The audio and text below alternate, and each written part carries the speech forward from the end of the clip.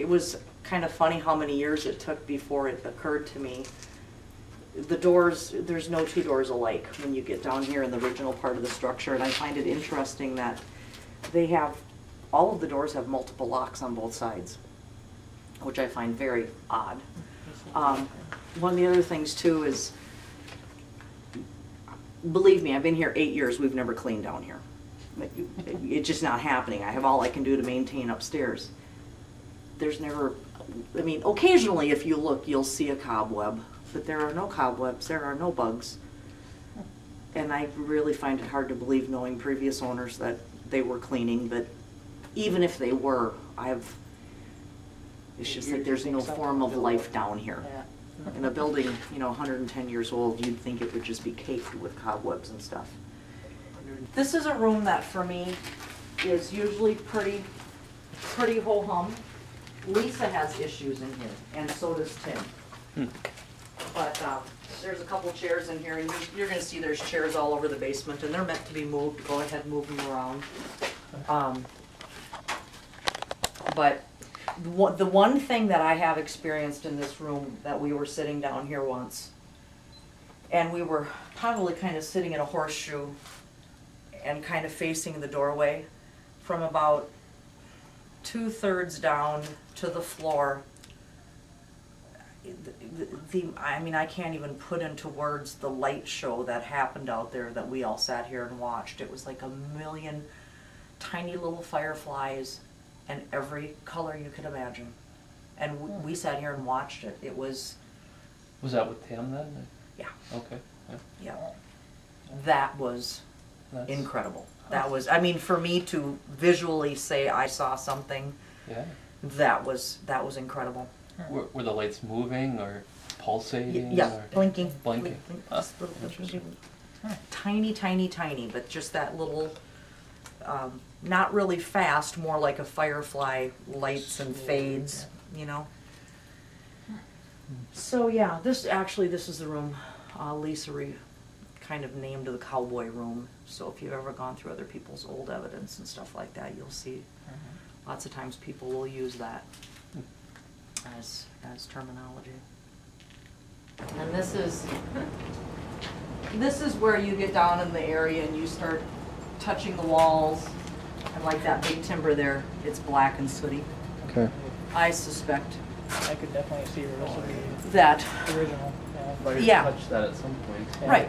But you know what? In 1900, they went, oh, it's fine. We can reuse it. You know, today I think they'd have Scorched. dug it all out and started all over. But under the circumstances, one of the things here I'll show you is nobody's ever been able to figure out what the heck this is. Excuse me here. There's not a light here. I do have flashlights too. Is this hole in the floor? There's just like no explanation for it, because the whole thing, you can jump down in it. There's a layer of concrete, but you can tell it's not solid like this. And then underneath it there's boards, because we did chip out a corner. But it's only about 3 feet deep, but the whole thing is even lined with concrete, and it's always been, why, if it was a hole, why didn't you just fill it in? Yeah. And oddly enough, there was a leather strap there, which I've eventually broke off from handling it so much. Okay. But it's on the inside, and I find that very odd. But yeah, that's always been. Because the Palmer house, like I said, it had electricity. So it had coolers, it wouldn't have been ice, it wouldn't have been food storage, it wouldn't have been, there wouldn't have been any need for anything like that. Yeah, you can still see the hole where I dug back there. And, you know, in hindsight, it's a good thing. What did you do? I went off what a total stranger told me about a dream she had. Yeah. And and that's my dad's sense of humor. I dug up an entire box full of bones. Really? Yeah, and they were rib bones. They were rib bones, and there was a box down here, just like 2 12-packs a pop, sitting.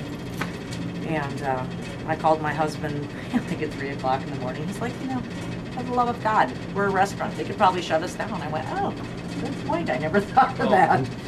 So he says, let me look at, just stop it, come home, I'll look at them in the morning and we'll decide if we need to send them in or let me look at them. What he wanted to do is he wanted to look at them and see if they looked like they'd been cut. You know, where they barbecued ribs and, you know, it was a butchered animal.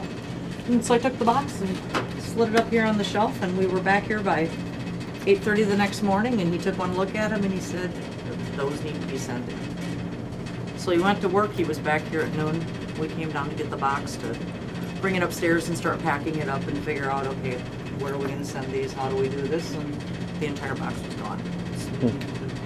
Just gone, never found it. Oh, wow. That's quick. And you were the only two that knew about it? Mm-hmm. So Oh. finder's fee for a box of bones, guys. Yeah, Yeah. no kidding. Keep my eyes So, I mean, that one's always been very No bizarre. digging without a permit? Yeah, it's my dad. His no Somebody- digging without a city somebody permit. That's the room. I can see where he comes through with that smell. Mm-hmm. And I'll tell you what, there's times it will. It does feel different in here, doesn't it? Yeah. It's The so smell. overwhelming. Smells. Sulfur. Yeah. Yeah. This, as soon as you walk in, this feels different than anywhere else in the building. Yeah. Yeah, I smelled that when we first came When we downstairs. first came down, I was catching it too. This is the room with the mask. Black Yeah, one. this is a nasty. No, You this can is, taste it. It's, This is the one where the Native Americans believe it was an inhuman. oh, yeah. So. It's tinny. Might be my tongue. Mhm. Just, yeah. This is a real, oh, that's the pop machine. Yeah. But what's always amazing about that is it will do shit like that at 3 o'clock in the morning. And you go, I know the bar's locked. I know everybody's gone home. I know nobody's up there pouring pop. But this is a room we were sitting on more than one occasion. We've been in here investigating, and you know, you've had chairs on both sides, and there's, you know, just from the equipment, there's enough lights that you can see people, and this room, it just absolutely goes black. And the snowman room has done that before. And I know Tim, he was sitting here, and he was looking out this doorway, and he just said there was just these two big red glowing eyes at him, and he left. He left. He made the rest of us leave too. He's like, you guys, we're gone Yeah. now. Kind of ironic, the room with all the religious postcards cut off. Yeah, the two gentlemen that owned the Palmer House in the 70s and the 80s, the one was a Methodist minister. Yeah. Like, Oh yeah, this like- is, and I can show you the picture upstairs too. My girlfriend Sherry and I came down here one night. It was the middle of the week. Some guy, I don't even remember who now, writing a book and doing mini investigation, whatever. We came down here at about 2 o'clock in the morning, and it was like in November. I mean, middle of the winter. And Sherry and I came around the corner, and right where you're standing is this little tiny wet barefoot footprint, and the little toe and part of the second toe missing. Mm. And we stood here and photographed it for about 15 minutes. And away it went. Right there. Yeah, and the thing is, because in the picture you can see that brick there. And it's odd because it's like a right foot. And so if you think about even how The it logistics was of that. walking, it would have been Stuck walking right into the wall. into the wall. Yeah. But it's just the one footprint, and you can see the photographs as it fades, and it's just gone.